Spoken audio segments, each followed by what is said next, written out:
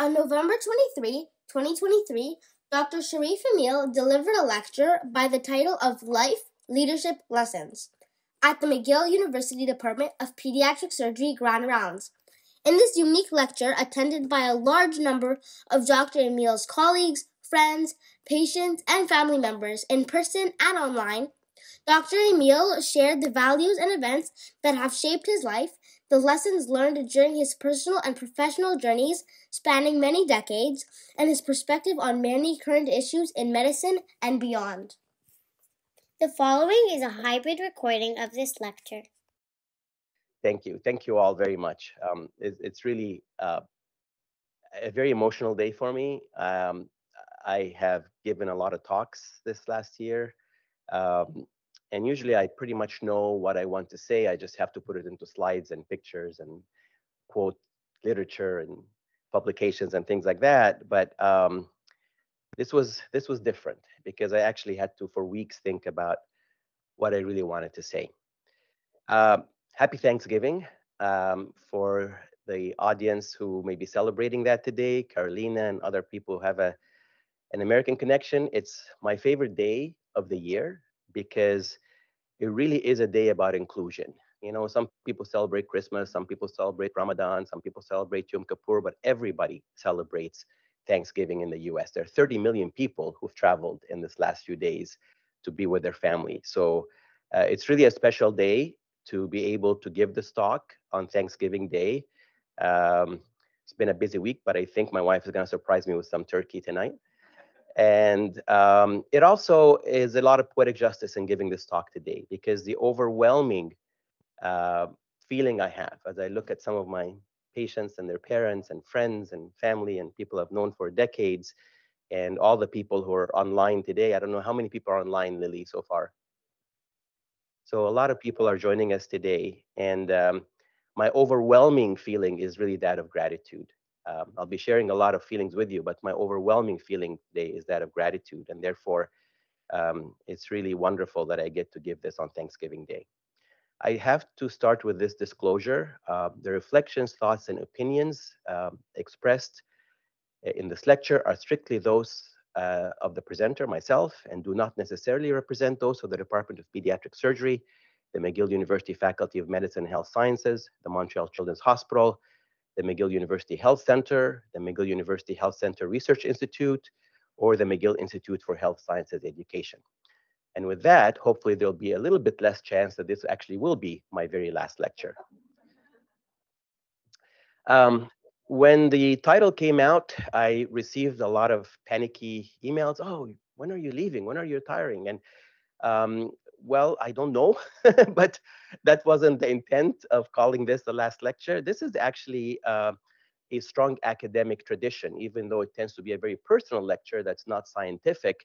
This is a strong academic tradition. And I learned about it for the first time when I heard about Randy Pouch. Maybe some of you have known his story, but he was a young, energetic, talented professor at Carnegie Mellon University, and he was diagnosed with pancreatic cancer very early, in his early 40s, and he had 3 kids, and he had a chance to survive for a few months, but during that time, he really spent a lot of time thinking, what does he want to say? And he got to give this last lecture to a big audience that then was published later with his wife's help, and really became kind of a constitution for how people think about their lives in academics, and what is the legacy they'd like to leave behind. What do they think their kids need to hear about what they did? And the book is just full of wise comments. One of the things that always struck me in the book is, you know, he says people always ask him, like, what is the secret of your success?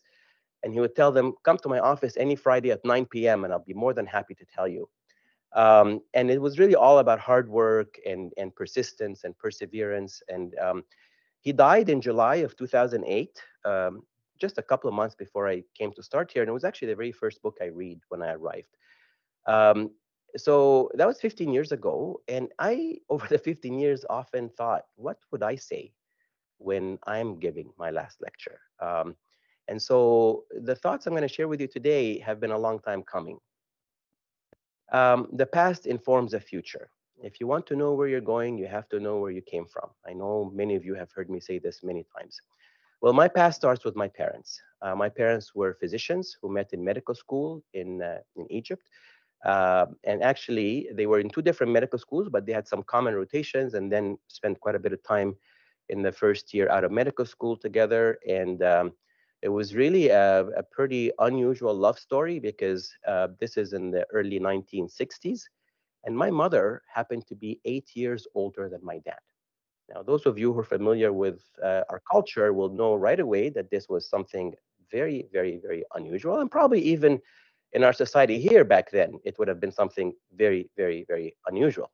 But my parents married, and at that time, after medical school, you had to go to a rural area for a few years to serve.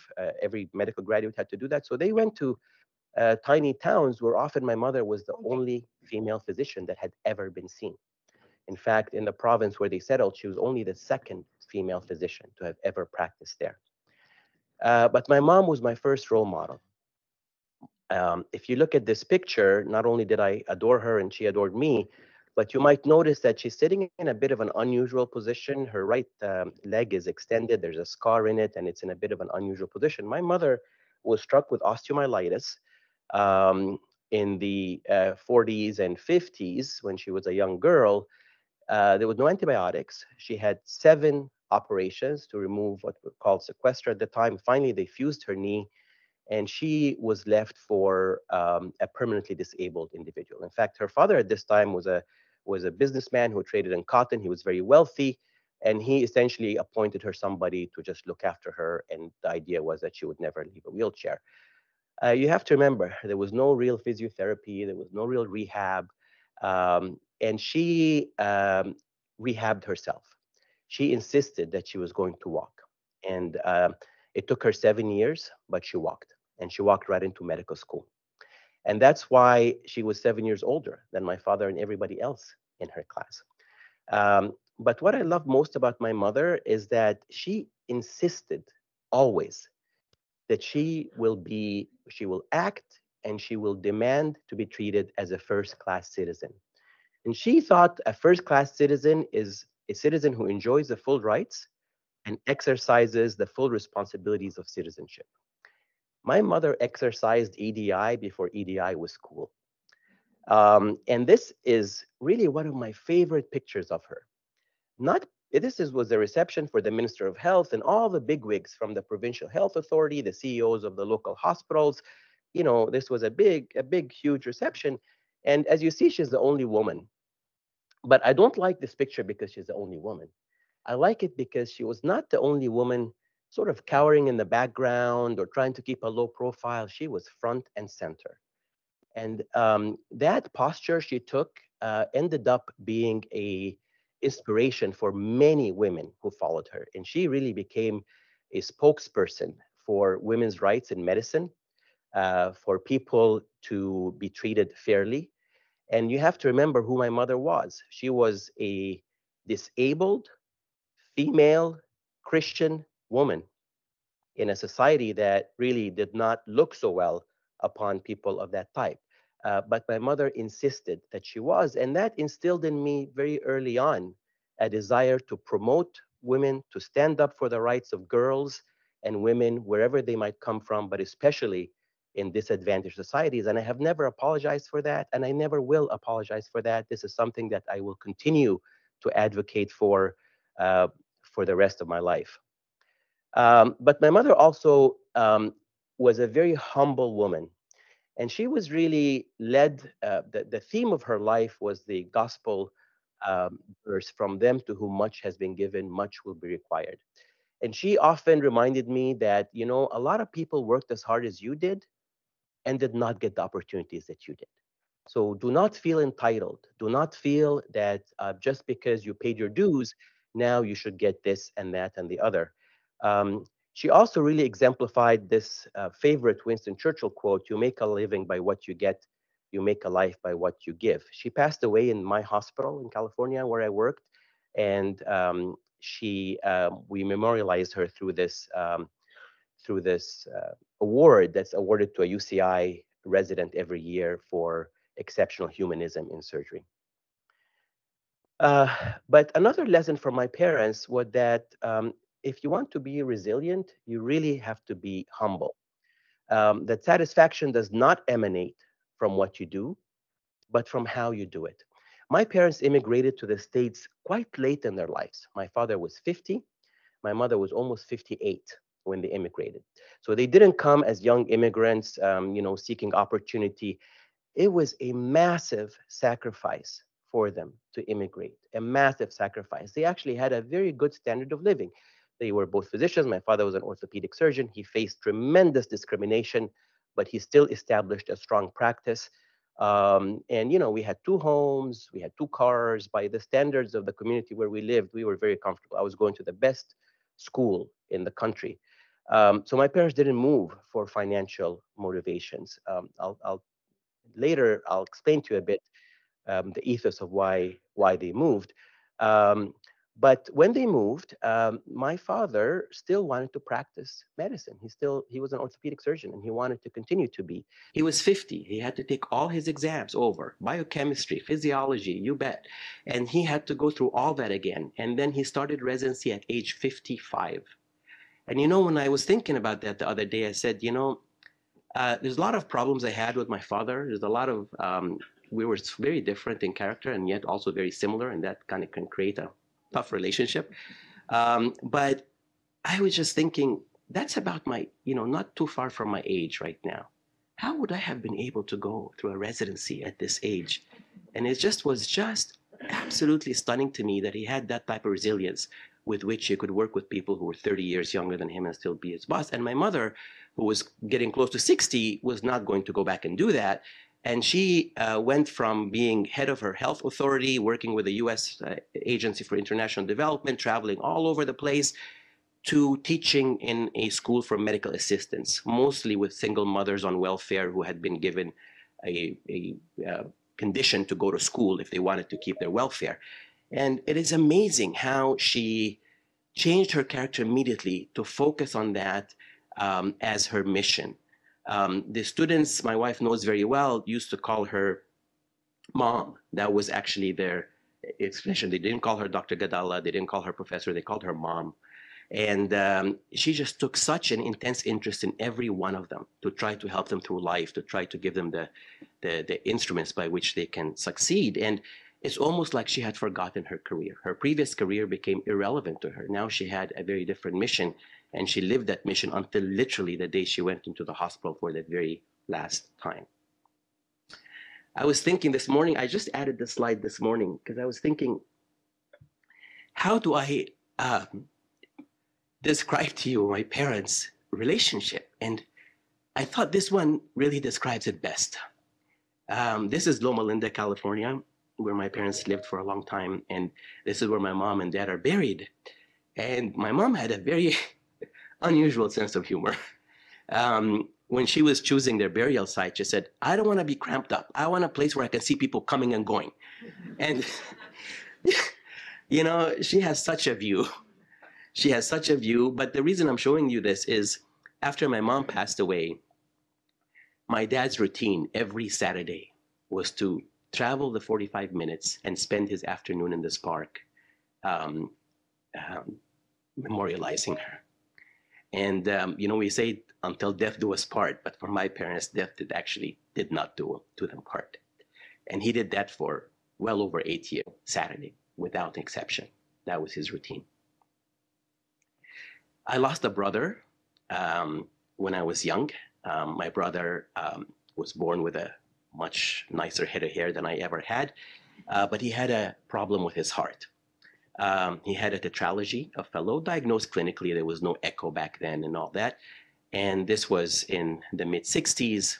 There really was no hope, and he died at 3 months of age. And I lived with that experience for a good part of my life. I really got to understand what it is like to lose a child.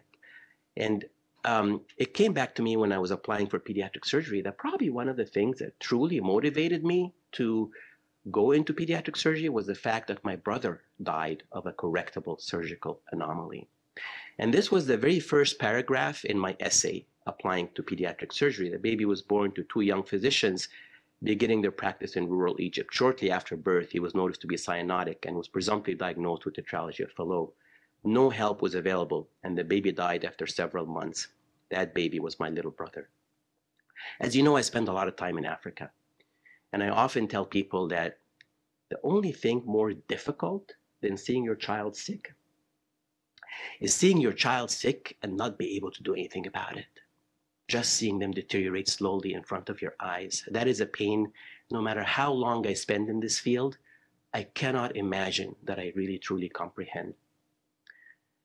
And amazingly, it would happen to me again with my last fellowship patient. This little girl who was actually just past 18 at the time, Julie Perrault, who I had become so close to. She had spina bifida. She had come in with a gastric volvulus. My senior fellow had operated on her. She had all types of complications. And the last time she came into the hospital, she told me, "I'm not going to be leaving the hospital." And I said, "Why would you say that? You know, you've been through this so many times, Julie."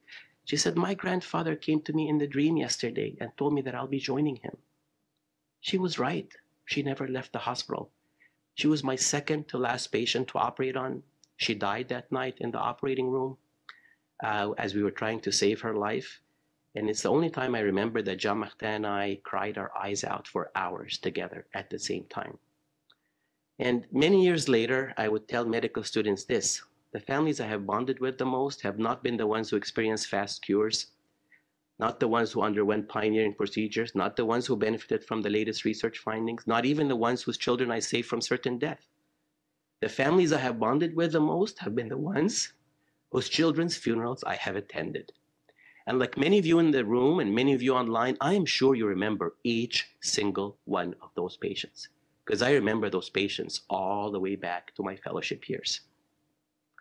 My parents then left for Nigeria. We lived in very tiny towns. Often they were the only physicians, and often we were the only expatriate family in town.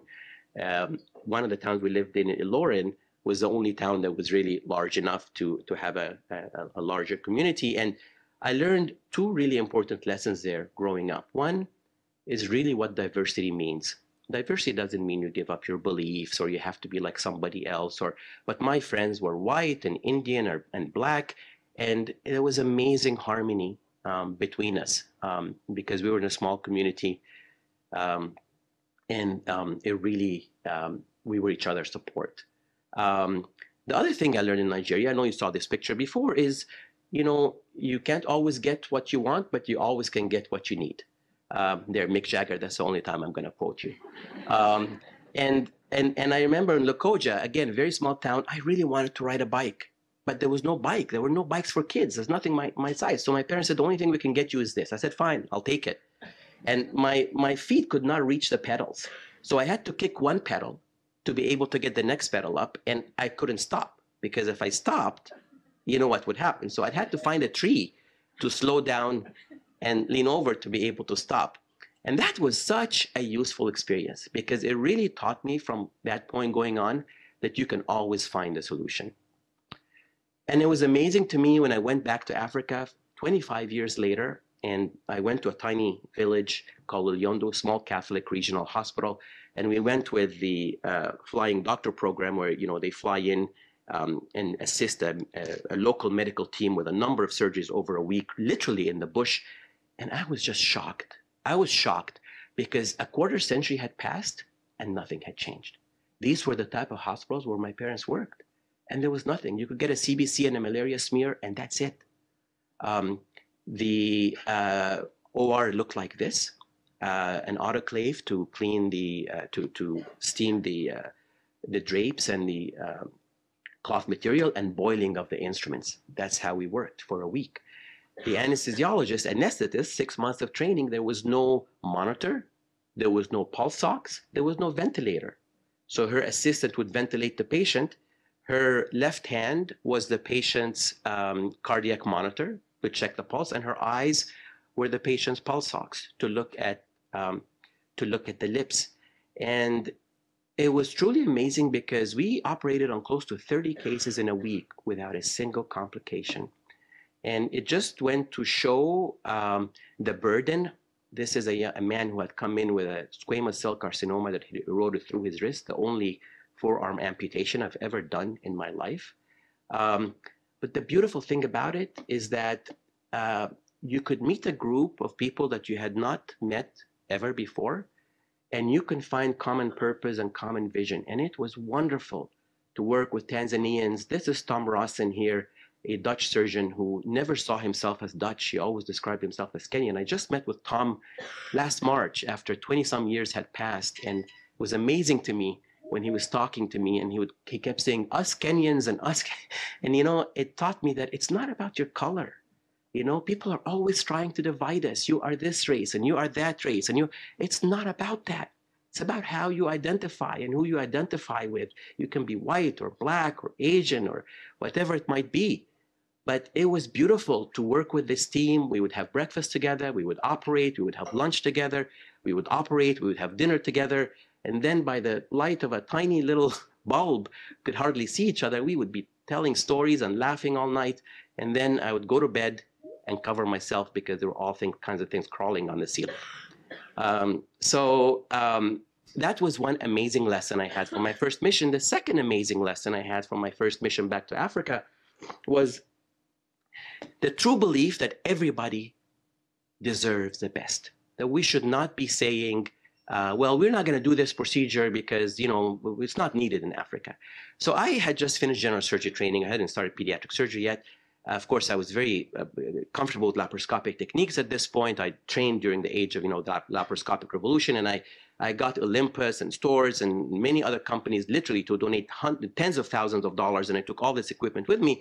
And at that time in Nairobi, there were 2 surgeons doing laparoscopic surgery at the Aga Khan Hospital, which is sort of the hospital of the rich in Nairobi, and it was outside the reach of 95% of the population. And our bishop, who ran our mission hospital there, said, no, that's not right. We need to offer that to ordinary people. And he put this ad in the local paper, and we had lineups of people waiting for laparoscopic surgery. And we again showed that working as teams, we can really do amazing things together. This is our medical team again, Indian anesthesiologists, Kenyan nurses, one of my dearest friends, Safwat Andrawas, who might be on the call today, who committed his entire life to helping the most vulnerable people. And this was what I call, these are some of the first lab colleague graduates, some of the first patients in Kenya who had this procedure. And I brought this experience with me, and I really, when I came here, I really strongly wanted to make sure that our fellows have this experience. Lisa's been writing great articles for a long time, Lisa. I just noticed that your name was on that article. Thank you, Lisa, by the way, for organizing the photography for today, despite very difficult circumstances. I had given up on it, and you still came through. I really appreciate that. And I appreciate everything, by the way, that the foundation has done and all the partnership here over the last many years. So within a short time, we sent our first fellow, Dr. Robert Baird, to Kijabi, because I really wanted our fellows to experience that environment that I'm talking about. And when Rob came back, he said, we need to make this an exchange. And within a few months, we made this an exchange, working with Dan Pinero, who was still in Africa at the time. I so believed in this that it was the first thing I pushed for very hard, and we didn't have funding. And I so believed in it that I actually decided to fund the first fellow myself. Frehun Ayali came back. He was an Ethiopian training in Kenya and became our fellow. And I remember very well that Frehun was not able to get a visa. This is a Canadian embarrassment that has continued, where surgeons from Africa who are not coming here to be refugees, they're not coming here to use our resources, are denied visas to come to Canada. And we had this 15 years later. I had to again visit this. And you need to let people know that that is not appropriate. You know, we love to talk about racism and anti-racism and equity. We don't practice it. And Frehun, I had to go all the way to the Minister of Immigration specifically to get him a visa. And thankfully, he got his visa just enough to come back to Montreal and continue on to Saskatoon for the CAPS meeting the same day because his visa was so late. But we published our experience, and it still stands as a model. I think we were the first to create such a program, and it still stands as a model. But interestingly, the hierarchy of pediatric surgery did not believe in this. I went to represent Pramod, who was our program director, at the time in a meeting in San Francisco, and this came up, and I stood up to explain why this is important, and I was mobbed. I was mobbed, and Pramod was listening on the phone with program directors. Oh, you want to send people for adventures, and you, and I just was taken aback by the posture that we sometimes take, that some things are just not right. Without people, most of those people had never stepped in Africa. They didn't know what I was talking about. And so after that, the American Board of Surgery and the Graduate Medical Education Council committee basically said that pediatric surgeon fellows cannot go. They're not allowed to go, period. And, a lot of people at the time said, you better lay low because this could put your program in jeopardy. You don't want to come. And we were accredited by the Royal College, so we were able to get away with it. But I didn't. I stayed in everybody's face. Anytime there was a panel talking about this, I was up there saying, this is not right. You need to change this. And to the young people here, sometimes the hierarchy makes you seem little, like, what are you talking about? Who are you? It's okay. Just stay in their face. At some point they will listen to you.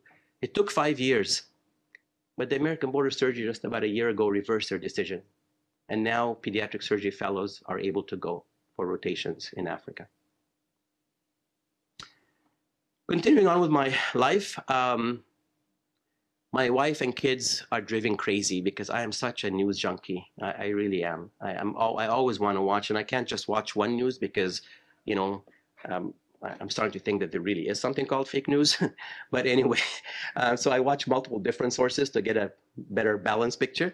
But why do I do that? Because growing up, what you saw in the news translated to what happens in your home sometimes within hours. And that happened on October 6, 1973. None of us knew that a war was going to happen. It was kept very, very secret. Egypt was in a horrible morale state after the 1967 war, losing all of the Sinai. A president had just died. Another president had taken over, was trying to get a foothold on the country. And we suddenly heard on October 6 that a war has broken out. The next day, my father was gone.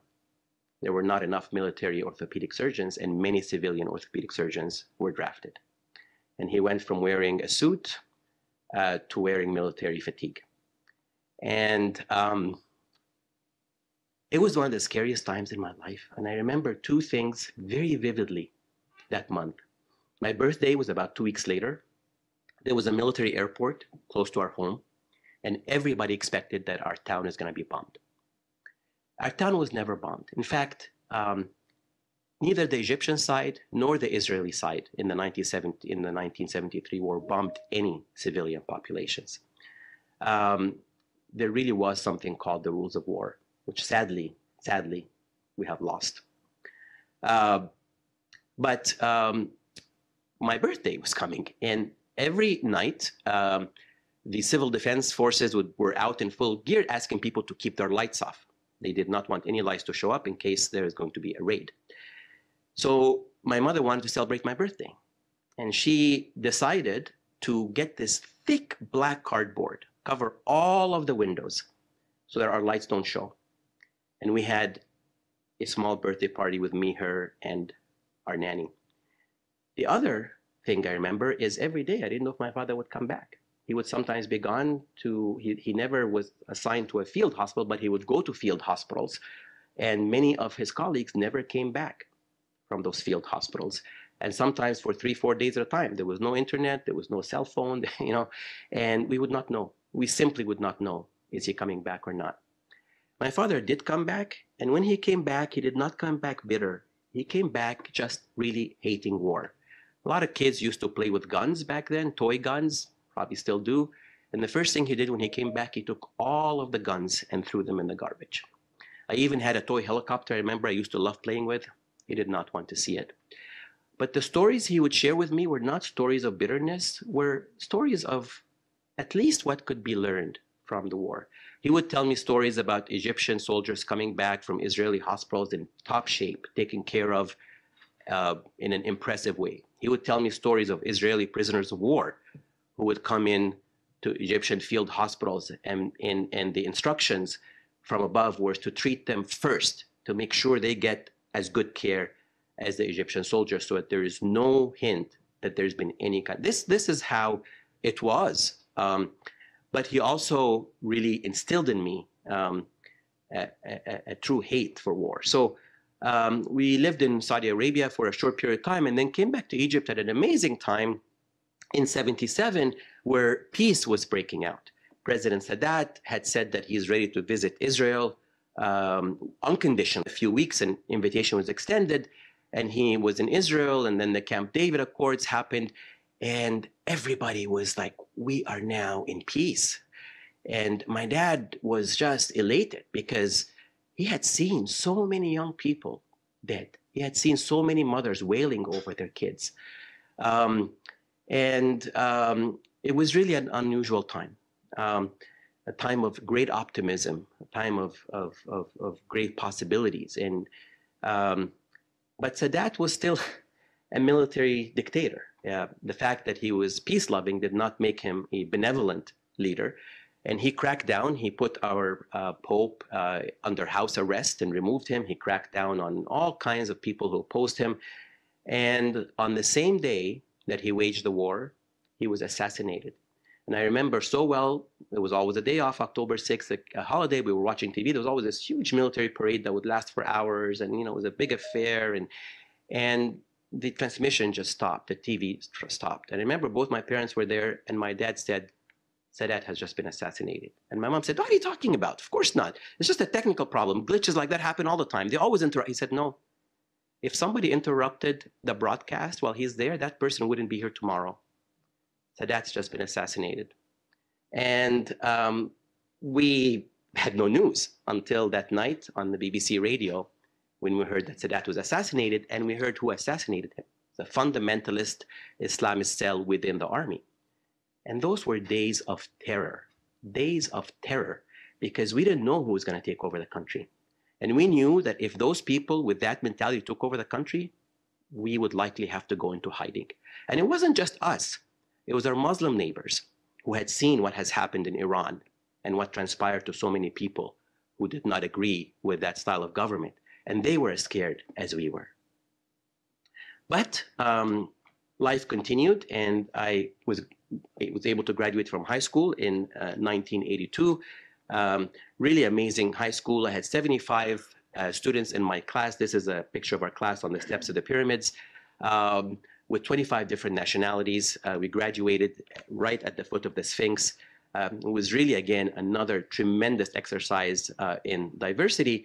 And I left my parents to go to the University of Michigan. And that was another amazing sacrifice on the part of my parents, both because it was extremely expensive. They were going to spend their life savings on me to put me through school in the States. But at that time, people just in Egypt did not go. They would go for master's degrees, they would go for graduate degrees, but 17-year-old kids did not leave their parents, and especially if they were an only child, which I was.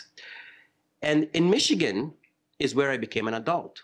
It really was. It was just, I cannot describe the environment that I found myself in. I went from having the same number of students on my corridor in the dorm as my entire high school class, from a school that had less than 1,000 to a university that had close to 40,000 students. But I was just in heaven because it was always like ideas and more ideas and controversies, and you could say this and you could say that, and I had not been used to that. You had to watch everything you were saying where I had grown up. And all of a sudden, people could speak and debate. And I really decided that I don't think I can go back to an environment where I cannot speak. And my parents used to joke with me all the time, we know you want to go into politics. You're not going to survive long if you come back here and go into politics. So I went into engineering. That's pretty safe. From Michigan, I spent a year in grad school. And I actually decided about halfway through that I wanted to be a doctor. Growing up son of two physicians, people drive you crazy. You're going to be a doctor when you grow up, right? No, I'm going to do something different. Oh, you're going to be a doctor. No. Well, I decided that I was moving away from it because I really didn't like this predestined idea. So, but then in Michigan, when I was a resident advisor helping kids with problems and always kind of gravitating towards, people-oriented things, I decided I really do want to be a doctor. But I was a foreign student. I was not American. I was not Canadian. I had no green card. I had no permanent residence. nearly impossible. I met with my counselor in high school and in undergrad, and he said, well, forget about that. And he showed me the statistics for the previous year. There were 26-some thousand US medical students. 16 of those were international students who were not green card holders. And he said, you see, forget it. And I said, well, 16 is not zero. And the lesson was a very, very, very low probability is not a zero probability. And as I continue to say to my patients often, hope is not statistical. Miraculously, I was admitted to McGill. Still really cannot comprehend how that was possible. And I spent a great 4 years here. And then I went back. My parents now had settled in California. I went back. I did my residency at Loma Linda. I did 2 years of research at Children's Hospital Los Angeles. My residency was really tough, as you can see from this picture. But we still were able to have fun. But, you know, that was not the time of work limits and hour limits. 120-hour work weeks, they were not the exception. They were the rules. For 3 months at a time, we'd be on every other night call and then have to work the entire full day the next day. This was how life was for 5 years. But I loved it. I really loved it. I got immersed in surgery. I felt that I was getting great training. I felt that I could go anywhere and practice. And then I went to research, and I really went to research because that was the thing to do. If you wanted to do pediatric surgery, you had to do research. You had to publish. And I went back to Children's Hospital Los Angeles, where I had done my first rotation as a medical student and where I fell in love with pediatric surgery. And I created this ICU for pigs. And it was very convenient because if I was talking to a surgical audience, I would call it the swine intensive care unit, or SICU. And if I was talking to a pediatric audience, I would call it the porcine intensive care unit, or PICU. So it fit everybody's interest. And we did some really great work. We published the first papers on inhaled nitric oxide, the first surgical papers and its role. We were the first people to define what's called nitric oxide dependence, and that is when you take nitric oxide off a patient, they can crash, so you have to wean it. We were the first people to describe that, and that now is a known clinical phenomenon. And I went to the lab because I felt I had to, but I fell in love with research in the lab. And the lesson is that you really never know what you'll capture, what will capture your imagination until you open your eyes. So be open to experiences that you think you might not enjoy. But something very, very important happened during my research years. And I'm gonna slow down here a little bit, even if I can't get to the end of my talk, because I was having more time. During research, you know, I was moonlighting at night a bit, and I was working days, and all of a sudden I didn't have to work 120-hour work weeks, and I had a bit of time. And during those 2 years, right in the middle of my research, California embarked on a possibility of having a Canadian-style universal healthcare system, a single-payer system.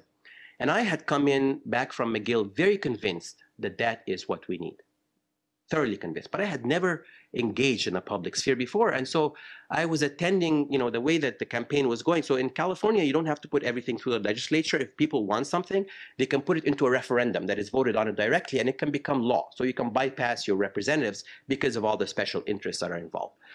So I was attending one of these talks, and I was just, you know, engaging, and somebody said, you need to come and be our spokesperson.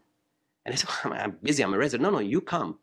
And before I knew it, I was on every TV station talking about Proposition 186, saying, hey, I knew what this is like. I was educated in Canada. And then I sent this editorial to the Los Angeles Times. The vote was on November 4th, and this was Halloween Day, just 4 days before the vote. And I sent it to them way before. I didn't hear anything. Then they called me and they said, we want to put this in just before the vote. But we cannot have a one-sided view, so somebody else will write something opposing. I said, that's fine.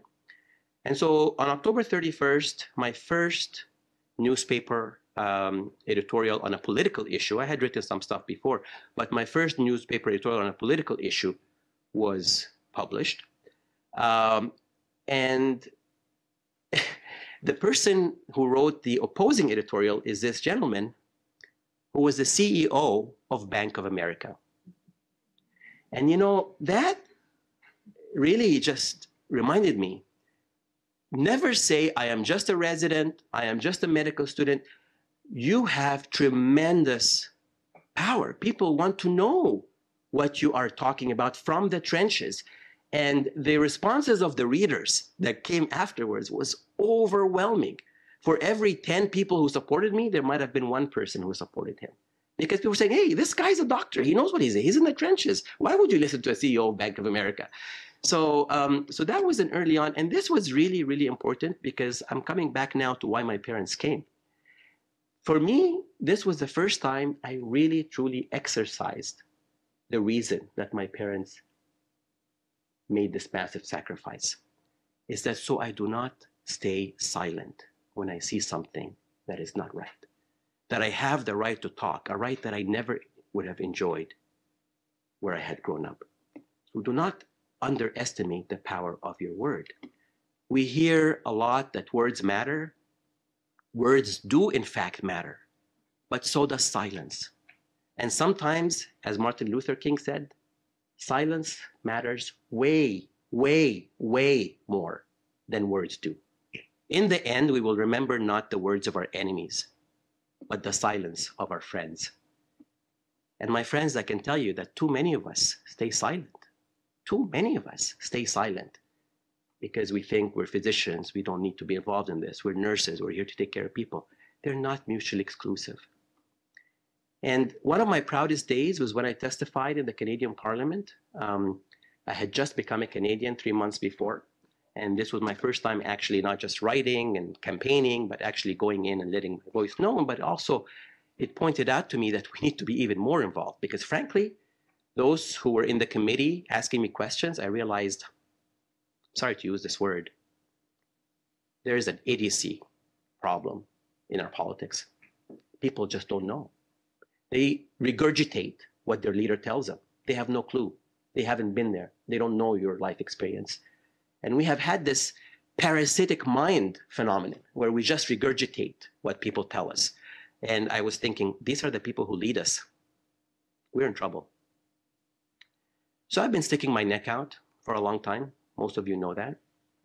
And it's difficult. I've been scrutinized many, many times. I've been threatened.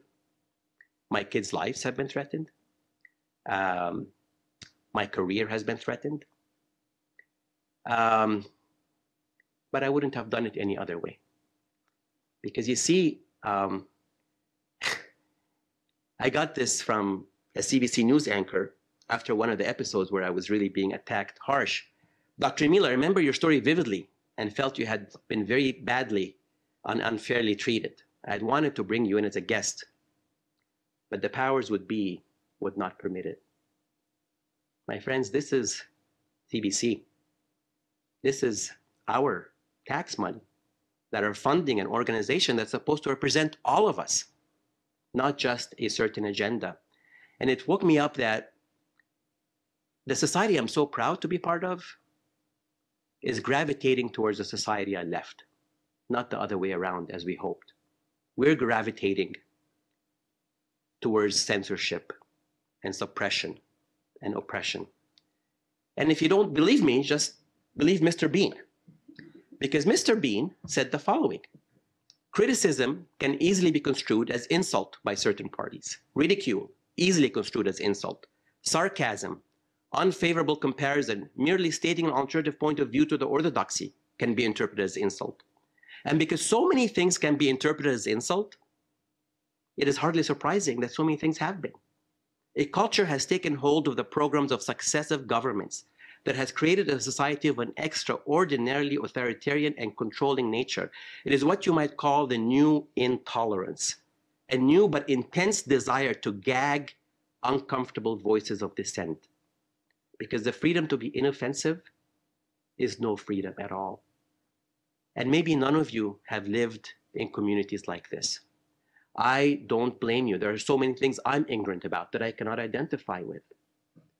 But there are those among us who have lived in communities like this, who know exactly what oppression and suppression looks like, and yet misrepresent it because of the gullibility of the others. And that does not become an issue of judgment. That becomes an issue of morality. I want to share with you a story. Maybe Dr. Collier is with us on the call. Kristen, if you're on the call, thank you. Happy Thanksgiving.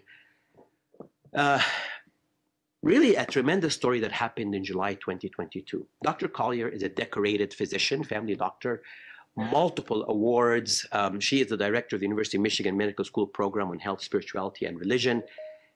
She also happens to be a practicing, devout Catholic Christian who is pro-life. She has never made that a secret. She has spoken in many forums on pro-life issues, but she has never, ever brought that to her education or to the class or anywhere near her academic career. The Gold Humanism Honor Society invited her to be the speaker at the University of Michigan 2022 White Coat Ceremony, where students make their first appearance in medical school. It was a couple of months after the Roe versus Wade decision that reversed the right to abortion in the US. Well, a number of students said, we cannot have a pro-life speaker. She cannot speak. She cannot come. We are going to walk out if she does. What did the dean do? I am so proud of my alma mater since this incident happened. He said, no. We believe in the critical importance of diversity of personal thought and ideas, which is foundational to academic freedom and excellence. We would not revoke a speaker because they have different personal ideas than others. And it was not only leadership by the dean, it was leadership by many of the medical students. This is one medical student who wrote, I am pro-choice but pro-democracy, and what you're doing has to stop. We cannot be using what we call liberalism to silence other people. Dr. Collier spoke. She gave a fantastic talk that was unfortunately missed by many of the students who decided to walk out, and that was their prerogative. That was their right to walk out, and they did. But the news said, Michigan medical students walk out. It was only about a third of the class that walked out. 70% sat there, listened to her, and supported her. There is such a thing as fake news, unfortunately. The other thing that drives me is all the talk, because we have come up with this vocabulary. So I'm opening the bulletin of the American College of Surgeons. Here's the vocabulary you should be using about EDI. And it's like new words and, you know, all kinds of phrases. And I was thinking, really? You have stood against universal health care for the entire history of the American College of Surgeons. Is that what equity looks like, a bunch of talk? You know, we see doctors in white coats lying down on the grass, white doctors for black lives. But how many of those doctors help the single black mother who lives in the inner city who can't find care for her child, or who doesn't know that her child's going to be safe the next day walking to school? We get upset when people don't use land acknowledgements. How many of you have spoken to your indigenous patients, to your Cree Inuit patients, and asked them, do you know what a land acknowledgement is? What does it mean to you? How many have actually done that? Because I've done that at least 20 times. And you know what? One family knew what it was. And when I describe it, they look at me like, not really sure how this helps us. One dad a few weeks ago told me, unceded? Unceded? You mean you have to remind us every time that we never ceded this territory? My friends, I'm not against any of those things. Those are great motives to do, but let's not do things because of us, because they make us feel like we're equitable and we're better and we're social and we're, you know, let's think of the people we're doing it for. Who are we doing it for and why? So I wrote this article. Don't talk to me about equity. And I ended it like this. The ACS cannot quickly erase implicit bias or systemic racism, but it can take a giant step by endorsing a universal system of equitable healthcare for all. And if it does, that will resonate much louder than any statement, any commitment, or any vocabulary we create. We do live in an age of parasitic minds, and I worry that our equity, diversity, inclusion is going to be an EDI of another type, an exclusion. If you don't agree with me, I don't want to hear your voice. This is the opinion. This is the politically correct opinion. And if you dare differ, we don't need to hear from you, and you're not equal to us. And this is a phenomenon ripe in our society. Okay, so my first major failure comes in February 19, 1997. I thought I was very ready for a pediatric surgery fellowship. I had 14 peer-reviewed publications. I had superb scores on my exams that people look at when they match. I had interviewed in 20 of the 22 programs in the match that year. I thought I had strong letters, and I will share something with you in a minute. And I thought I was, you know, really enjoying an equity and inclusion until I started hearing things like, you know, your name doesn't look so good in a US phone book. A program director in Canada asked me, somebody who was very, very prominent at the time, do you want to be a chair of a department? And I said, I don't know. I never thought about it. Well, yeah, because people of your background never think of things like that. And the second year I was in the match, one of my interviewers who decided, you come in, we're just going to spend time together and go to my son's hockey game in Detroit. He said, you know why you didn't match last year? Because of this. And he hands me a letter from a very prominent pediatric surgeon who happened to be at odds with my mentor. They had a fall-in. And she had called me and asked me, do you want a letter? And I've never thought of asking her because I never worked with her, not a single day. But she had become the chair where I had done my research. And do you want a letter? And I said, my gosh, yes, of course. Do you want me to review your personal statement? Yes, thank you. And she wrote me the letter. And the letter was a letter to kick me out of the match. She wrote me a letter of 4 sentences that said, Dr. Emile spent 2 years doing research. He published 14 publications. He made a number of presentations. That was the recommendation letter. Many of the people we honor do not act honorably. It's not your public sphere. It's not how you look in front of people and the collaboration and, oh, you know, it's what you do when people are not looking that really counts. So I didn't match, and I had to ask myself, do I really want to be a pediatric surgeon? I pledged after this experience that I told you about that I will never write a letter for somebody who asks me unless I can write a strong letter. And I have refused letters for many residents and many students since. And I also thought, you know, I will recover from this by looking around me and still counting all of the blessings that I had. And I'm not going to make a hasty decision, but you still have to follow your instinct. And a stumble is not a fall. And this was my pediatric surgery mentor at the time at Loma Linda. I was going through such a difficult time on a personal level. There was just so many things in my life that were falling apart. One of my attendings and I, you know, people come to us. He was going through a divorce, and people come to us and say, "Oh, you guys should try this and that." And he'd always say, "Yeah, but is it better? Is it better than crying?" He and I used to cry a lot together, and it was just a hard time. It was really a hard time, and he called me, my mentor, a couple of weeks after I didn't match, and said, "So when are you going to apply again?" I said, "Dr. Andrews, I'm not going to try this again." He said, "What are you talking about? Stop it. You stumbled. You didn't fall. Of course you are. That's what you want to be. That's what you're made for." And I'm so happy he called me that day. So Sam, our fellow, will remember this because I remember her commenting on my Facebook post. When people match, and the pediatric surgery match is brutal. People sacrifice so much, so many years of their life to become a pediatric surgeon. Still probably one of the most competitive spots to have in medicine in North America. But on the match, everybody's like congratulating and celebrating. And I'm thinking, but what about those who didn't match? And I've always written for the last several years to those who did not match.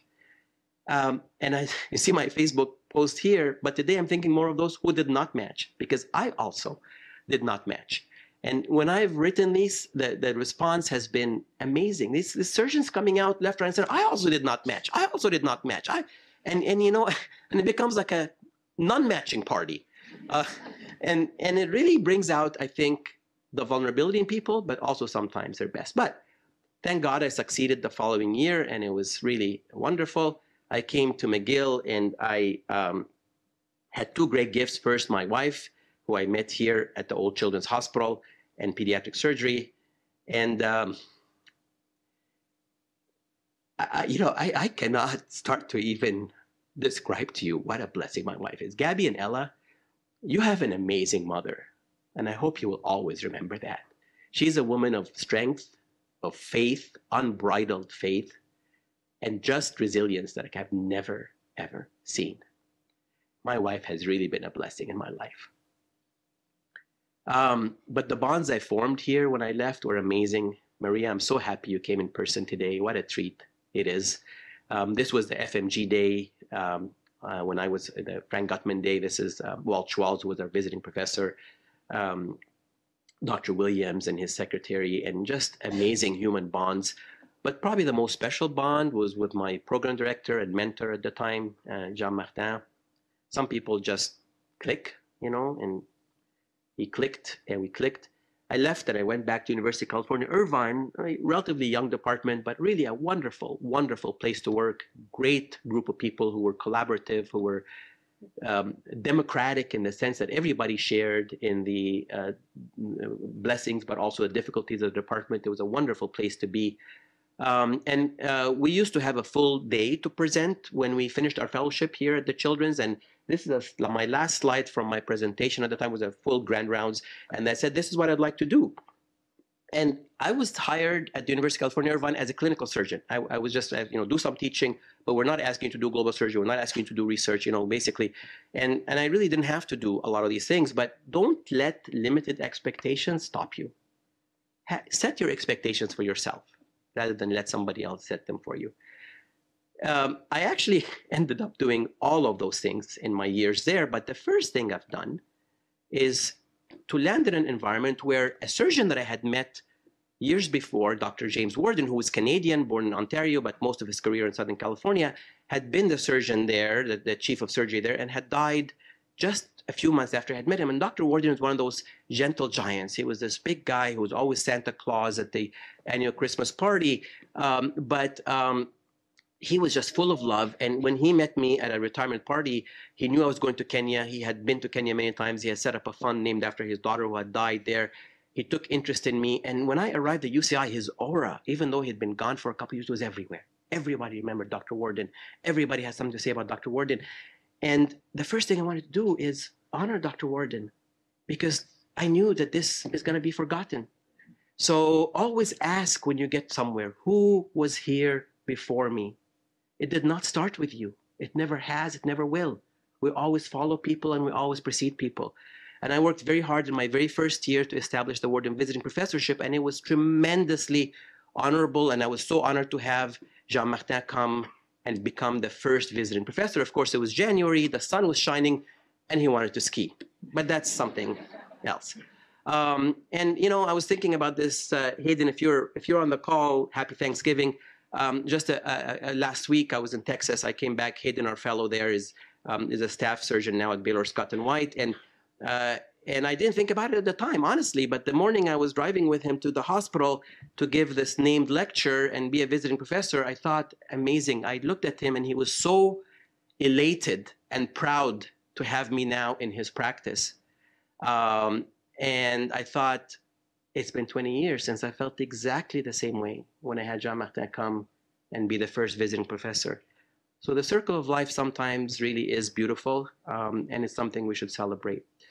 My time at UCI was amazing. I loved the patients. There were a lot of sophisticated patients. Orange County, one of the richest places in the world, but there were also a lot of patients who nobody else wanted to take care of, and I was more than happy to take care of them. And my nurse, Rosie, if you're on the call, happy Thanksgiving, was an angel, and she surprised me when I was leaving with a surprise party, but it was not with the surgeons and with the CEO, it was with the patients. She invited all the patients that I had grown really close to for a surprise party, and it was one of the best days of my life. I was able to do all of the things. I was able to do the education programs, get students involved in research. I started going overseas. This is Michael Moore, who invited us to the opening of his movie on healthcare. And we got really involved with the entire universal healthcare movement on the political end and all that. And something really, I chose some of these sentinel moments in my life that really sort of changed things. There was like a before and after. And one of those moments came in March 2022. I had only been at UCI for a few months, and I saw an email come through that we're having a medical student debate on universal healthcare. So one group will argue for, one group will argue against. And I knew I was going to be post-call. I operated all night that night. I was still working the next day, and so it was 4 p.m. I hadn't slept. I hadn't showered. I looked like horrible, but I said, I think I'm going to go, see what they have to say. And I went to this debate, and I was just shocked. I was shocked. The group of students, which was small, arguing for universal healthcare, were getting mobbed. What are you talking about? Communism? Where is this in the Constitution? Are you kidding? And I was standing in the back because I looked horrible, and I didn't really want to show myself, but I couldn't help it. I stood up and I said, can I say something? You guys should be ashamed of yourselves. We live in a country where everybody has a right to a gun, but people don't have a right to a doctor. How could that be acceptable to you? And if you're talking like that, what are you going to expect of? And it was like a pin had dropped. Silence. I didn't know what would come out of that, so little bit later, I went back to teach embryology, which has absolutely nothing to do with healthcare policy, but it was Martin Luther King Day. And at the end, I just put this: of all the forms of inequality, injustice in healthcare is the most shocking and inhumane. And the lesson is, it's okay, seize an opportunity wherever you may find it, even if it's not exactly what you want to talk about. I just left the students with this, and I didn't say you should do this or do that. I just said, get involved, educate yourself. And I say this to Canadian students here all the time. Students are not involved enough. We don't teach them enough about healthcare. And so a couple of months later, a year later, I was invited to give a talk at this residence forum, this big research forum, and one of my residents was putting it on. He said, I need you to come and be the keynote speaker. And I said, I have nothing to talk about. I've been in practice for 2 years. I don't have a research body. I haven't invented anything. You know, what am I going to talk about? Whatever you want, but I just want you to come and be the keynote speaker. And I said, well, the only thing I can really talk about is universal healthcare. Sure. But I don't think anybody's going to show up, but at least we have, you know, a really interesting topic on the thing. So I spent quite some time researching it to make it like really an academic talk, not just my opinions. And I went to the meeting in Monterey, my wife will remember very well, and there was a big wig from the American Medical Association, like a really top administrator there. And I went to my room thinking, so there was this, you know, different sessions, and I went to my room thinking, well, I know the students don't really like this topic. I don't think they're going to show up. And it was a standing room only crowd. Everybody wanted to hear about it. The guy from the AMA wasn't really getting much of a response. And I just gave this talk, Universal Health Insurance in America. It's a young Dr. Stupid, and told them that they cannot look to their mentors for this. Their mentors have failed. You have to be the ones to carry this on. So following this, I was asked to come give a selective at UCI. A selective is a really interesting for the medical students here. A group of medical students decides we want a short course on something, and then they plan it in the evening. And it's all planned by medical students. It was really a great thing. And we said, we want you to do the selective. We'll have a few students there. And I went, and again, I went thinking I'm going to be sitting, talking to 10, 12 people. And I had an auditorium like this full. And not just with students, insurance company CEOs, the dean. I mean, it was really unbelievable. And we started the conversation. And what happened in the following few years was truly amazing, because the students led a movement. The UCI students led a movement among students in California to bring universal health care on. And they would go to Sacramento. And it was really one of the defining moments in my life when I was invited to come back in June of 2010 after I had moved here to give the commencement address at UCI. So you can never predict the size of the tree that will grow from the seed that you plant. So everything was going fine. April 2007, we had put down an offer on a house. My practice was growing well. We really a great department of surgery. And a call comes from Jean Martin. I had an email come across my desk saying there's a position in Montreal for people who want to apply from CAPS. And I totally jokingly responded, should I apply? Because I was not thinking even of that possibility. My secretary was away, so a call came from the answering service saying, Dr. Leberge wants to speak to you. And he said, of course, yeah, apply. I was like, I didn't mean it that way. I was just joking. And we were traveling to New Zealand that night, and I told my wife, you won't believe what happened tonight. You know, Jean Martin called and said I could apply. She's like, oh, you would never go back. And I said, yeah, you're right. I'd never go back. So we were in a good steady state. We had just bought a house after years of trying, because, you know, the housing market was going like this. And finally, the university stepped in to give us loans to buy. We could walk for a few minutes and we would have this view on the beach. I would get into my little cabrio probably 4 days out of 5 and put the roof down and drive to work, and everything was good. But I'm not going to go into all the details. The MCH position was offered. It took a year and a half because Jean Martin had said, you know, I'm going to step down. I'm having grandkids. I want time to myself. I've been working too hard. We won't have enough prems, so you're going to be the most senior and the most academic, and you take the position. And I thought, this is a great excuse. And I said, no, Jean Martin, I would never do that. I would never take a position through the back door. I would never earn, you know, my way into a position like that. So a few weeks passed, and he said, well, okay, I think I might step down, but then there's going to be a search committee, and I have nothing to do with it, and other people may be interested. And I said, okay, that's fine. If that's what you want to do, you know, I could look at it that way. And that's exactly what happened. And to be perfectly honest, I did not think I was going to get this position, because I knew there were other Canadian surgeons. I was not Canadian. I had no work permit. Like, I had no status in Canada, and I did not think I was going to get this position. There was also a major housing market crash underway. Within months of buying our house, it had already gone underwater. And so things were very, very difficult. But at the end, I was offered the position after I thought it's really a done deal and I'm not going to get it. And took a while, and I came here. And on November 3rd, I walked into a children's hospital. And you may remember that ramp that took you. I always like to use that ramp because I'll get a cookie or a coffee before I get to work. And I remember thinking, my gosh, it was 20 years ago that I came to this university as a medical student in the most unlikely of circumstances. And here I am coming back as chief of pediatric surgery. And this is something that would have never happened in my home country. Just wouldn't have, for no other reason other than my name. We have so many relatives, my wife and I. And if you think, you know, with all due respect, people have made an industry out of, you know, portraying our societies as racist and unequal. Yes, we have so many sins in our background. We have residential schools, we have slavery. But let me tell you something. The North American experience, the Canadian and American experience is the best that humanity has ever seen with respect to equity. Ever.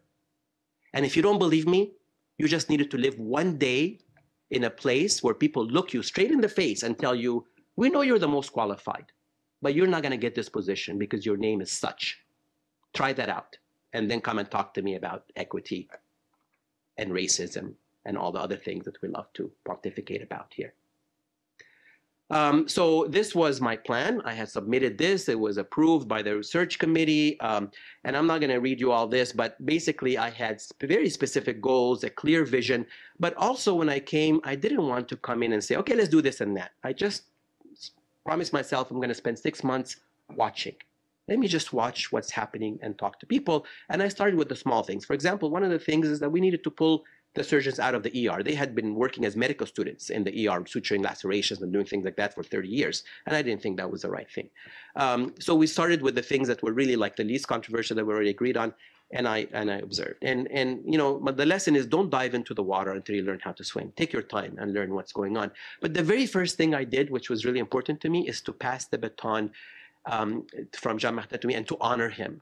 Before we even start talking of what the future is, to look at the past and really honor him for what he's done. And we did this within a couple of weeks of arriving here. And this is the first retreat we had. And really, I set my agenda that it will be built on openness, communication, fairness, and trust. And I wanted to pursue the servant leader model, which is simple. People may not believe what you preach, but they will usually believe what you practice. Not always. Because one thing I've learned is that there will always be people who will believe neither, who will always be oppositional. You will extend your hand once and twice and 3 times and 4 times, and it will be slapped. And you have a choice when you're a leader. I review a lot of departments who are going through difficulties, and I visit departments who are going through difficulties. And there's always a theme. The leader comes, somebody in the group isn't interested in them being a leader, and the leader and that person makes it the issue rather than trying to dilute that within the group. And that is so destructive, both to leadership and to the structure of teams. So I have been proud of my patients and proud of, thanks James for being here today. We have several patients' parents with us today. And proud of my team. And those two go hand in hand. I've always said, if we are doing a good job for patients, our team will be fulfilled, our fellows will be fulfilled, and if our team is fulfilled, we will do a good job for patients. I have been extremely proud of my group. I have seen it very clearly that when there is a conflict between the good of the group, the best interest of the group, and the best interest even of our own department, that my job is to stand for the group and to advocate for what is best for us as a division of pediatric surgery. So celebrate your team, even when you feel sometimes that your team is not celebrating you. Even when you feel like you're being taken for granted. Even when you feel that people are taking things that you've spent your life building and excluding you from it. It's hard. It's hard to continue to celebrate your team when you're being treated like that. It is hard. But please do, because it's really the only way forward. Honor your predecessors. I am so proud that we've honored Dr. Beardmore, Dr. Gutman, the highest endowed visiting professorship in this hospital is named after Dr. Gutman. Dr. Laberge with the Jean-Martin Laberge Fellowship, and now Dr. Nguyen with the endowed award, and your mentors. You know, in addition to the Jean-Martin Laberge Fellowship, as you know, Jean-Martin was honored with the Mentor of the Year Award from the Royal College. He got the MCH Life Achievement Award. I mean, and yes, it takes time to nominate people and gather nominations and build them, but it's a good investment. Maria, Hélène, our nurse, I think if you look at a per capita basis, we're probably the highest group to get MCH Foundation Prix d'Excellence in this hospital. If you look at us as a per capita basis. Promote for his educational excellence and the work he's done. Dan, for the time he's committed, honored by the Royal College and by the American College of Surgeons. All that takes time. It takes time. But if you as a leader do not embark on that, it won't happen. And even your leaders, Dr. Daniel gave me the opportunity to lead Dr. Farmer's nomination for the recent MCH award. And Jean-Pierre, I know you're on the call, and thank you for everything you've done. It was really an honor to lead that nomination and see you receive it. So going a bit faster, we only have about 15 minutes. In 2013, a big idea came through. I got an email asking, can you write a book? Would anybody be interested in writing a book? And I asked myself, can I write a book? What will it add? And it seemed like a massive idea. But if an idea seems too big, think even bigger. And, you know, there are a lot of good books. I thought, well, what do I have to contribute? And I started thinking, you know, there's a big gap between the practice of pediatric surgery and the science of pediatric surgery. When you read a book, you sometimes don't know how to take that and actually apply it to the patient in front of you.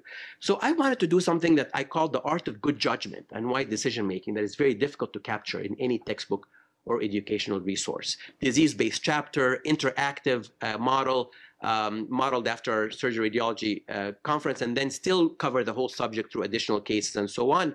And in August 2014, so the publisher had it, you know, when you put a book proposal, it's peer reviewed, just like a paper. It was peer reviewed, got super high scores, and we signed a contract. And this would be an authored, as Dr. Hamdi said, not an edited book. And my co-author and I divided the chapters evenly. Our three superb pathologists at the time who were here were to contribute to pathology, and the delivery date was August 1, 2016. But little did I know when I did that I was about to enter one of the most difficult periods of my life. We were preparing to move to a new hospital. I was still running all my responsibilities. I was still making slow and steady progress, but the problem was that no chapters had been completed by my co-author. We had a miraculous arrival of our second child, Ileana. We called her Ileana because Gabby prayed for her for 3 months, for 3 years, every single night. Lord, give me a baby brother, baby sister. We had all kinds of tragedies trying to have children. We had given up on it. And just before my wife was about to enter another cycle of treatment, the night before she found out she was pregnant. So Ella, that's why your name is Ileana. God has answered. August 2016, my father diagnosed with a leukemia-like syndrome, and my world was really falling apart again. He continued to deteriorate. In Benin, I was with my fellow Yasmin. Yasmin, I know you're on the call from Paris today. And I had to leave Yasmin behind early, and I lost the only patient I've ever lost in all my African missions at that time. And Yasmin miraculously tried to save that patient by herself on the ship, and it was a very difficult time. I arrived in Los Angeles, very rainy day, and I found 17 missed messages from her on my phone, and I knew something bad had happened in Africa. I was doing monthly trips to California to take care of my dad. I suspended my call responsibilities. I was really just trying to tread water. But also my co-author, in the middle of all this, decided to drop out, and I had already put thousands of hours of work into the book. And I was, in the middle of all this, being actively recruited for 2 California surgeon-in-chief positions. One was where I trained, and the other was at UCLA, which was always my dream job. I thought if I could be a surgeon at UCLA, that would be, you know, slam dunk. But I was just exhausted. I couldn't see myself doing it. And I think it's important that no matter what the opportunity looks like and no matter what people are telling you, only you know your passion. And that was a great lesson, because I knew then that my passion was not to be a surgeon-in-chief. And that helped me many years later. You know, when the surgeon-in-chief position opened here, I can't tell you how many people called, knocked at my door, sent emails. You're going to be applying, right? And I'll be like, no. Oh, yeah. Said, of course you are. And no, I'm not going to. But nobody tried to push me more to apply than our current surgeon in chief, Dr. Daniel, back there. And I think that speaks tons to who he is. And I'm just sharing the secret for the first time. But I still did not apply. I did not think it was what I wanted to do. This is one of my last moments with my dad. It was an amazing afternoon in Los Angeles after a long, long rainy month. This is Gladstone's. It's a restaurant, and maybe some of you have been there in Malibu, amazing seafood place right on the beach. And I took my dad, and we went at 2 because we figured it's not going to be rush hour, 2-hour waiting time to get in. And I went to the waiter and I said, my dad just left the hospital and, I'm not sure we're going to be able to come back again. Come with me. And he gave us the best table in the restaurant. And it was really a moment to cherish. But I was operating in a fog. My dad was admitted to City of Hope in 2017 on August 27. The next morning, I was helping Dr. Shaw with a procedure that I did many times, nothing tremendously challenging. Patient went on to have a mediastinal hemorrhage. We had to do an emergency sternotomy. I was massaging her heart with my hands. Other people came in to help. And I was torn because I wanted to know how my dad was doing. And here I was with a patient dying on my hands. Thankfully, she survived without any deficit and left the hospital intact. But my father was readmitted 3 days later, now with severe respiratory failure, and the next day we left for Los Angeles. He died on September 7th. This is Gabby's picture with him when we arrived. We had the funeral 4 days later. I returned to Montreal 2 days later. I was supposed to give grand rounds on September 14th. Everybody said, of course it's going to be canceled. I said, no, I'm going to give it because that's what my dad would have done. And I gave grand rounds on September 14th. I left for the American Academy of Pediatrics meeting on September 15th, Friday. I came back on the 17th, and I started call on the 18th. And I thought all this was good because the best thing to do is just to keep moving on, Little did I know that I was making very, very bad decisions. I was making very bad choices. My best friend's wife, Margaret, I know you're on the call, 4:30 in California. Thank you. Happy Thanksgiving. She always dropped her daughter off in the morning telling her, make good decisions, make good choices. I didn't make good decisions or good choices during that period. On October 26th, I had my second major complication in a short period of time, divided the thyroid cartilage, which could keep a patient with a tracheostomy for good, while taking fellow through his first operation on thyroglossal duct. And a couple of days later, I was living with chills and fevers up to 39, and I just kept on going, working. And then I was diagnosed with pneumonia and finally just had to be put out of work for a while. Thankfully, that child also survived and did well without any deficit whatsoever. So 2 real miracles, but two episodes due to very poor decisions. And people don't tell you when you're in a fog that you're in a fog. Unfortunately, that's one of our deficits. And now with new recruits and new spirit like Dr. Trudeau and Dr. Usanji and Dr. St. Louis, I know that they will change this culture where we have to tell each other, stop, you're in a fog. You can't keep on going, but nobody tells you. And you just have to stop and wait for the fog to clear because continuing to walk through it is sometimes very destructive. But I've tried to use that pain to share. We don't talk about this in medicine much. Briseur de silence, for my American friends on the call, it's breaker of silence. The writer couldn't really find a whole lot of people who want to talk about this, so he called it breaker of silence. And I've used some of the really painful, I've written a lot of papers, but this paper about a little girl who's absolutely lovely came in with something that looked trivial and ended up dying of it. I have never gotten as many emails about anything I've written. People from literally all over the world were writing and saying, you've just shared our story. We've had stories like that we've never shared. And we recently did something with the American Pediatric Surgical Association, where again, they recruited me to speak about this. And, there was kind of silence and awkwardness at the beginning. And then the minute I shared this, everybody started coming through and saying, oh, I went through this. This happened to me. We need to be talking about this more. So back to the book, what was happening? Well, the editor was very supportive. A decision, I had to make a decision either to drop it or to write my co-author's chapters. I needed another 18 months, which meant another hundreds and hundreds of hours away from my kids to do the book. But what was really painful was the relationship with my co-author, because my co-author was somebody who was really dear to me. And it was hurtful. It was hurtful to see him dropping this, but not just dropping it, but during the time still taking on projects and being open to help with this and help with that. And it was just very hurtful. And I'm a very open person. I don't have agendas. I always talk to people face to face. I found it very hard to speak about that because I felt it would probably lead to a major breakthrough and breakdown. And I got through it by 2 things. in all honesty. One is we've all failed other people. You know, we've all come short. We've all had times when we did not live up to our expectations, and it's important to reflect on that when you think somebody else is behaving like that. The second is nobody is monolithic. I mean, with the case of my co-author and I mean, there are so many times when he'd come through to help and be there and support. And I thought, no matter how large this is, it doesn't negate all of that. And thankfully, our relationship has not only sustained, but has grown even stronger in the last few years. And amazing what a difference a year makes. 2018 comes, Etienne and I in Cameroon, fantastic mission. I get a big alumni award. I get the Saputo chair. James, you're in that picture. You know, wonderful things. I am able to establish CANCOR, the Canadian Consortium for Research in Pediatric Surgery, a dream I've had for many years. Finally, the organization, National Research Organization, comes through. My book, December of 2018, I'm on call, December 20, midnight. I write my last piece. I had written the esophageal atresia chapter, the longest chapter in the book, and my computer crashed and was completely lost. 2 weeks of work. I had to rewrite the entire chapter again, finished it in December, wrote this first page in the book, the dedication. It was midnight. I got down on my knees in my office. There was nobody around.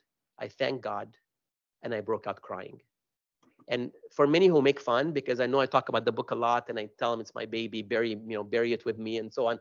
And you know, and I know my nurses are tired of hearing about it, but this is because it's not about the book. It's about the miracle that it took to write it in the most difficult of circumstances.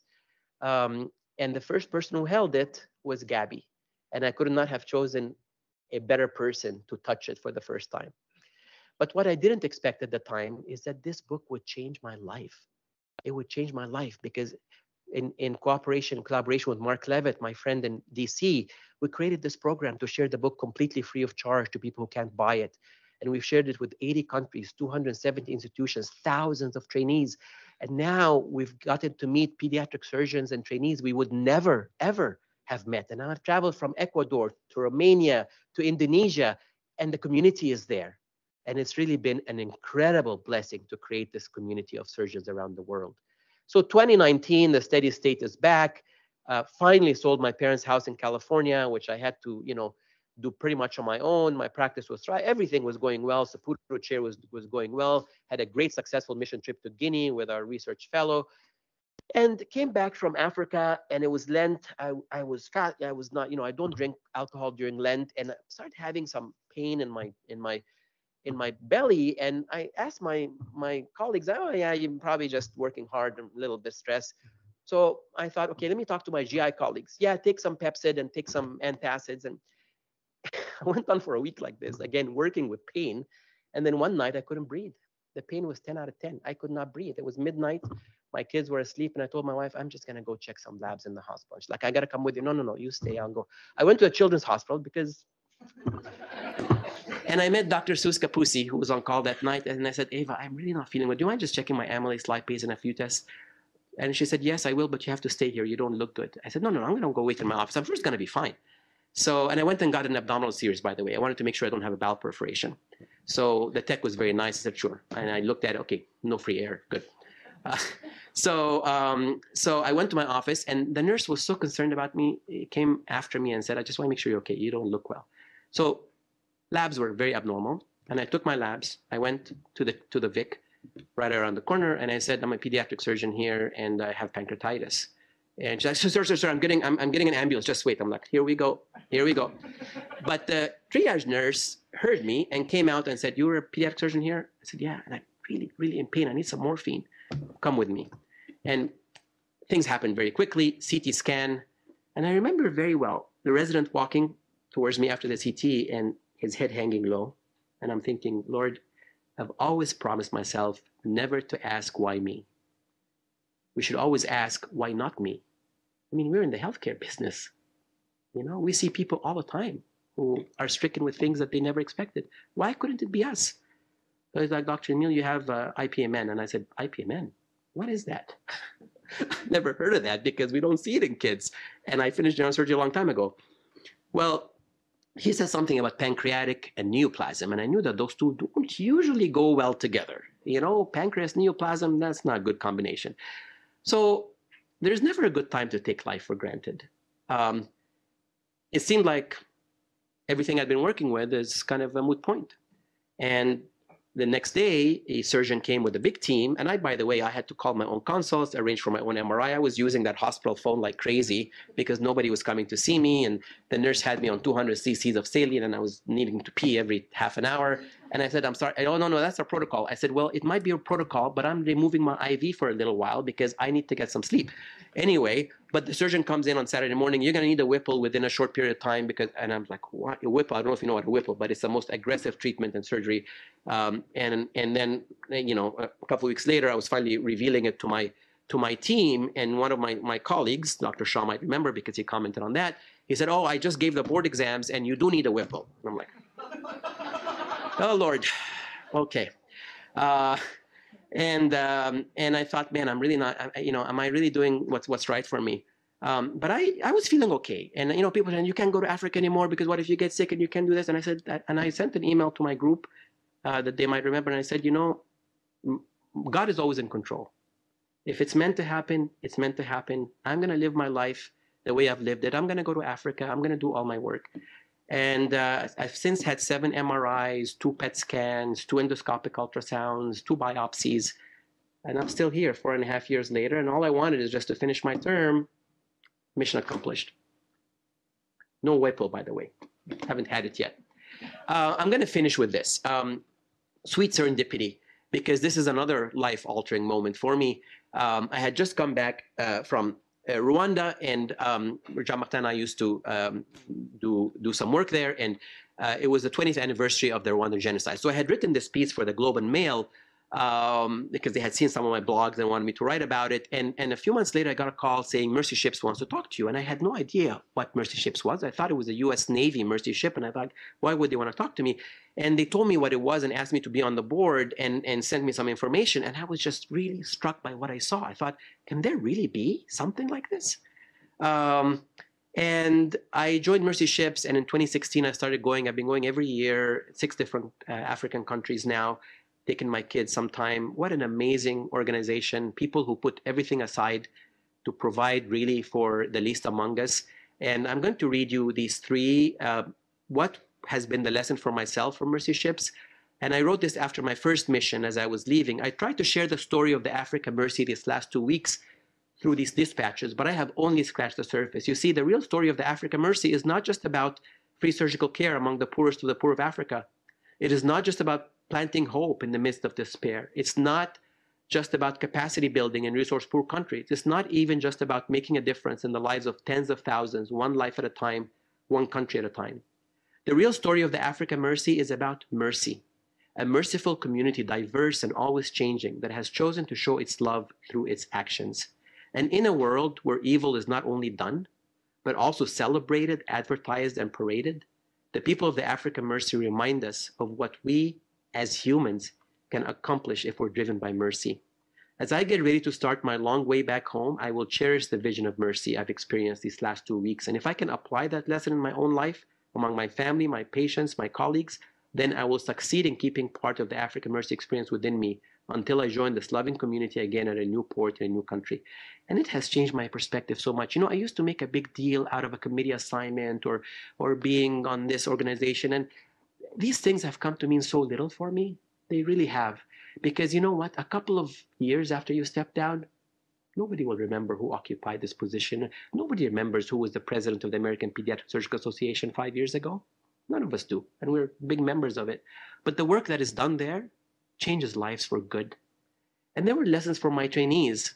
When Etienne and I were there together, we were both blogging on the Royal College website, and he was sending his blogs and I was sending my blogs, and it was just such an amazing experience for me to share with him. And I wrote this: many trainees come to the Africa Mercy with their attending staff. The experience cannot be duplicated in our training environment. They will see late presentations of disease. They will understand the effect of poverty, abject poverty, on health and life. They will learn to manage fragile patients. They will have to make difficult decisions. They will have to function well outside their comfort zone. But most importantly, they will see altruism not just lectured and spoken about, but lived every moment of every day. They will experience the healing power of common purpose and common vision, not just to patients, but also to us who take care of them. And for my kids, and it's been such a blessing to take my kids with me a couple of times. And the first day Gabby arrived in Guinea and we went to the market, it was a day I will never forget, because I looked at her, and as I say here, I looked at the face of my 7-year-old daughter and tried to elicit a response. Gabby is stone-faced, in pure culture shock. She did not know such a world existed, but I know her well. She will be asking many questions in the days to come. Questions about poverty, illness, pollution, inequality, and much more. We will speak and come up with few answers, but the conversation would have started, my first goal. Back on the ship, Gabby is again closer to her comfort zone, but she also senses something different about this community, as everyone celebrates her arrival and reaches out to share whatever they can. She is already asking why all these volunteers are here, why they're serving without getting paid. She's starting to understand the meaning of service, selfless, genuine service, my second goal. I show Gabby the map to explain that we have arrived on the other side of the world, but it's more than geography. It is the other side so easy for us to ignore, so easy for us to live as if it did not exist.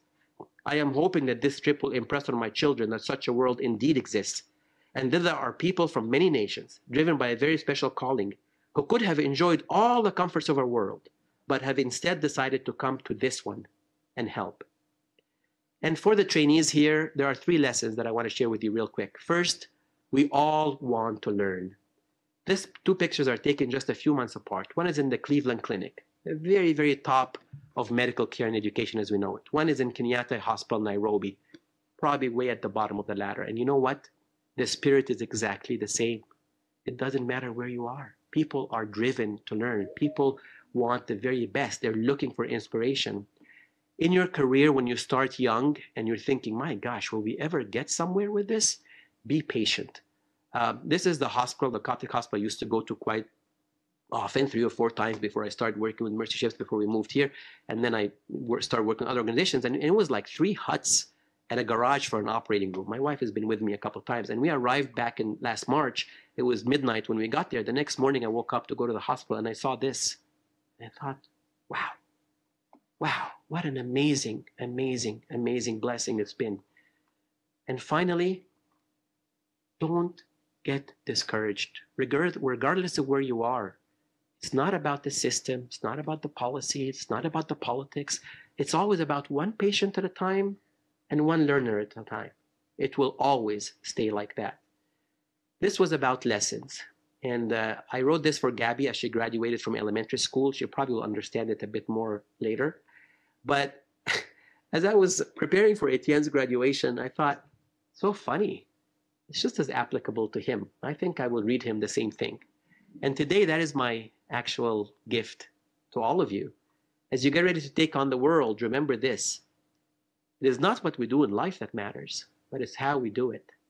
It's not the number of friends that matter, but the genuineness of each friend. It's not the times we stand with large crowds that matter, but the times we stand alone.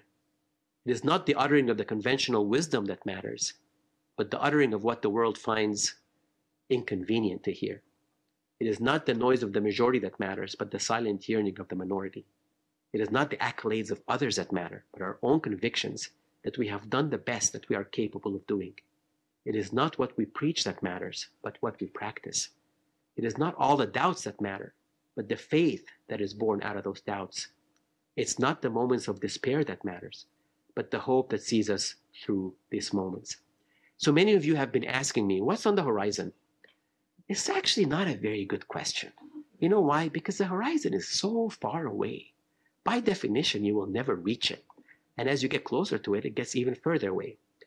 All I can tell you is I feel liberated because for the first time in my life, perhaps, I don't have big goals. I don't have big, huge programs I want to establish. I don't have a position that I need to be in. I really don't have any of that. My passions will never change. My passion for patient care, my passion for research that just doesn't just publish paper, but changes practice for the better. My passion for educating people around the globe, all those are the same. But that has become part and parcel of my life. I don't really have any big goals right now. I'd like to see ERAS happen, but it's happening in the hospital, et cetera, et cetera. And I really actually feel very liberated to finally be in this spot. What I do need to do is I need to relearn life in the next phase of my life. Because the people who are closest to me are the people who've paid the most dearly for everything I have done. And sometimes I compare my kids to, patients with esophageal atresia that we have. They've never had a normal esophagus. They live life fine, even though they don't swallow right, but that's all they've been used to, and they do fine. My kids are like that. They've never known a different life, but my wife has. And it's been very, very difficult for her. And I have a huge amount of relearning to go through to readjust my life to a better balance that I have never been able to attain. Thank you. Thank you, everybody online, for being here. Thank you, my friends, family, my colleagues. Every one of you has been a blessing in my life. It really has been a tremendous journey. God bless you all. God bless this institution where we all work, and God bless the city, province, and country we call home. Thank you so much.